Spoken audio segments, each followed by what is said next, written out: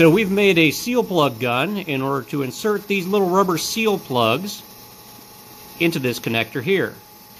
Now, these seal plugs have been a little bit of trouble since they're fairly short as compared to their diameter. And these ridges on here make it act like it's two different diameters, which makes it so that we can't use some of our standard equipment. Moreover, being soft rubber, they're fairly squishy, and with these ridges and valleys, they tend to lock together while they're climbing up the ramp in the bowl.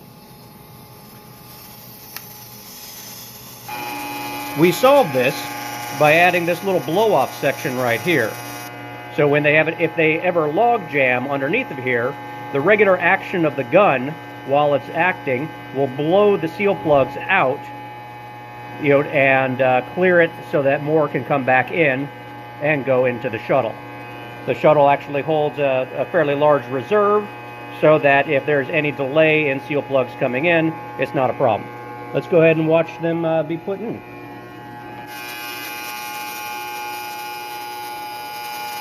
You adjust your nozzle so the relief valve is visible while you're putting it in, and you can actually watch the seal plug come in.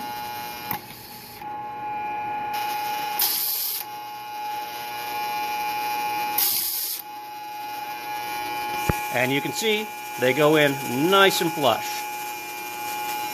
Let's get a close-up view of watching the seal plug actually go in.